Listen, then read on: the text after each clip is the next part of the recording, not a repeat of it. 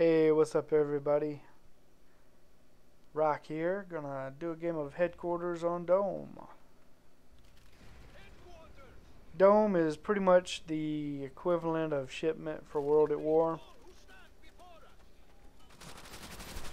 A very small map, so you're gonna get a lot of kills on it.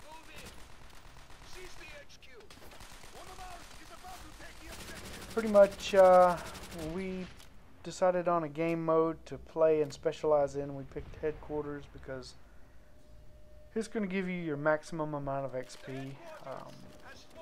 Headquarters and Search and Destroy are your two game modes for maximum XP, and Headquarters is just a great game to play to rank up all your weapons, because you're going to get quite a few kills in each game, as well as lots of XP from capturing and holding these objectives.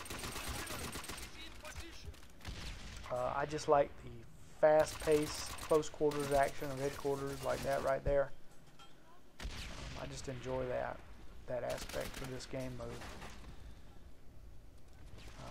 Headquarters is going to be the game mode you see so many people using. MP40 Juggernaut combination. Personally, I don't have a problem with it. The MP40 is by far the best weapon in World at War. You're going to see so many people using it. There's no sense getting pissed off about it, or else you're just going to stay pissed off all the time, because 9 out of 10 players, it seems, uses MP40. And out of those 9, probably 6 are using Jug. So, just get used to it and move on. Personally, I like using the Thompson a lot. Thompson with the round drum on it is an awesome weapon. Thompson with the regular clip really sucks. The clip is just painfully small. But once you put the round drum on it, it's pretty sweet. Has a really fast rate of fire, but you do have to use stopping power on it. But I don't mind that. I use stopping power pretty much on every weapon class. When I'm playing Headquarters, I'll also be using Martyrdom. A lot of people get pissy about that.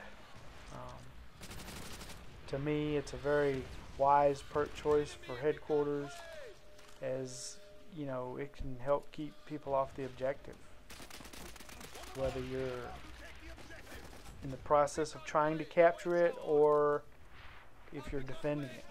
It can help. Could mean the difference in winning or losing. You never know. That's the only reason I use it. If you look at all my other videos on this channel, you'll notice I never use it when playing Team Deathmatch or Search and Destroy or anything else. It's always Headquarters. But there's always going to be somebody that doesn't like any number of things, and what you're going to do. One big tip I can give you for playing Headquarters: try your best to play as a full party of 6.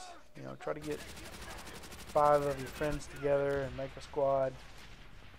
If you go it alone, you're probably going to lose.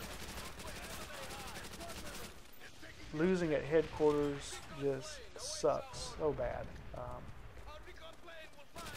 You can go 40-50 kills in Headquarters and lose, and more likely than not, the lowest ranked player on the winning team is going to have more points than you.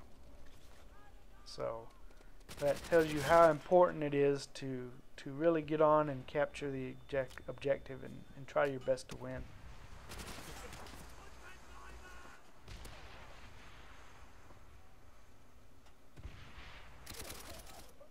Haven't really been playing a lot of World at War lately. I just happen to have this video and a couple others still stored on my hard drive. Got a little something new in the works.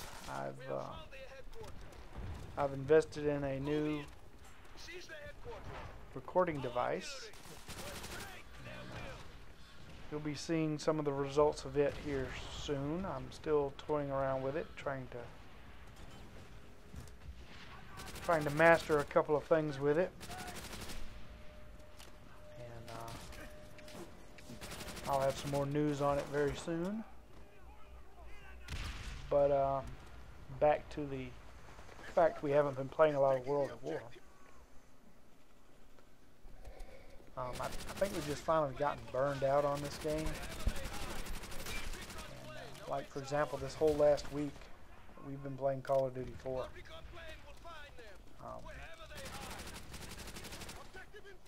Trying to help a few friends rank up still in it. And pretty much just killing time till November. Waiting on that Modern Warfare 2 to release. I think it's going to be a huge title. I know Halo ODST will be pretty big, but I don't think they have seen anything like it when Modern Warfare 2 drops. It's just going to be huge.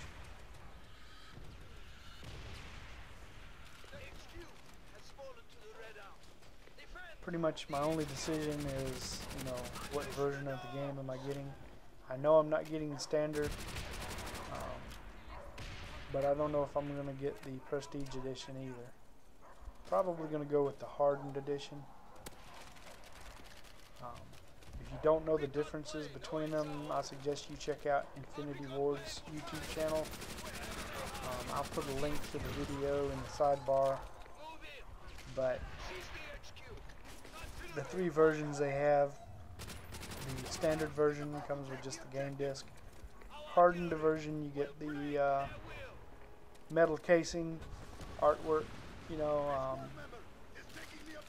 you also get a token for an Xbox Live Arcade version of the original Call of Duty. It was originally on PC. I think that's going to be pretty cool. I never played that game. I was never a PC gamer. So, I'm really looking forward to playing that, almost as much as Modern Warfare 2. I'm sure we'll probably play World at War some more after Map Pack 3 comes out. If you're not aware of it, Map Pack 3 is supposed to release sometime in August.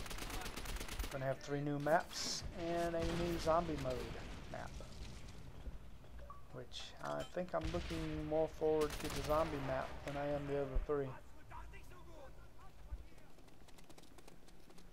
Pretty much the zombie mode is I think the big thing to World at War. If it wasn't for that, I think a lot of people wouldn't be playing this game as much.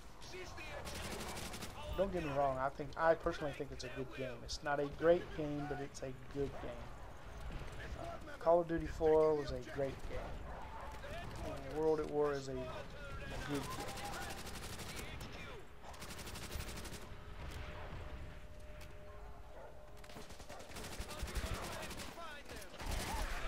That's going to pretty much do it here. We're going to beat this team handily, 250-0.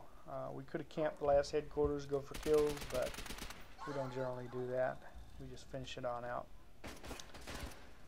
Going to be 250-0. I think I get 43 kills, 15, 16 deaths, something like that. Pretty decent game. Hope you enjoyed it. Please be sure to rate, comment, and subscribe, and I'll see you next time.